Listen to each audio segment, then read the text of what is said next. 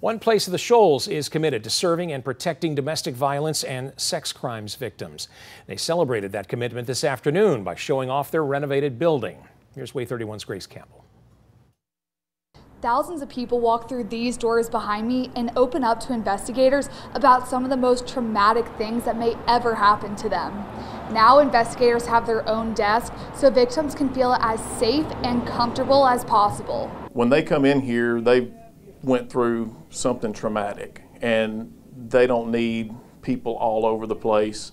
They're coming in and they're trusting us with some very, very secretive information and stuff that they just don't want people to know. One Place of the Shoals opened its doors to serve and protect Northwest Alabama in 2014. Over time, they've had to grow and adapt so they can still do that. With today's technology and the internet and cell phones and apps popping up every other day, it's just so much easier now for predators to come in contact with children.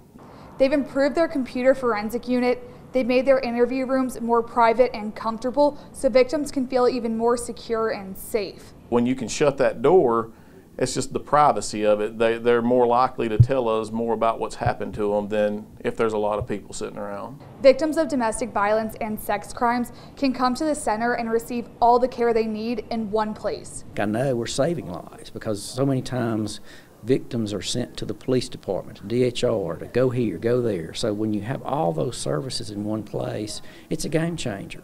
Reporting in Florence, Grace Campbell, Way 31 News. One Place of the Shoals is there to help all victims. They say it doesn't matter how long it's been, they are there to help.